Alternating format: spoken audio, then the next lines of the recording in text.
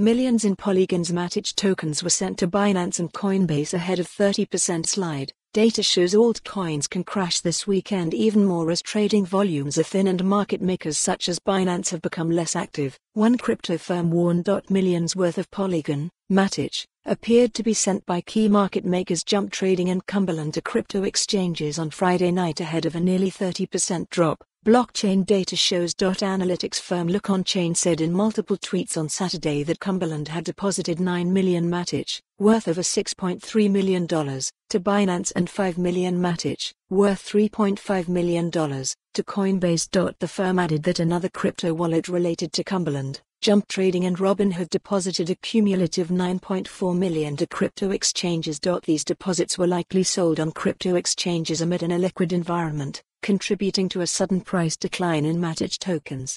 Similar price movements were seen in Cardano, ADA, and Solana, SOL, tokens, which fell as much as 25% in the past 24 hours. The tokens were likely impacted after being alleged as securities in multiple U.S. Securities and Exchange Commission, SEC, filings against crypto exchanges Binance and Coinbase earlier this week. As such, crypto services firm MATIC said in a note to CoinDesk that further selling of major tokens can be expected over the weekend. Altcoins can crash this weekend even more as trading volumes are thin and market makers such as Binance have become less active, the firm said. Omkargod Belay contributed reporting. Sharjah Malwa Sharjah is the deputy managing. Follow the URL for the full article. For more on this story, visit the news article link.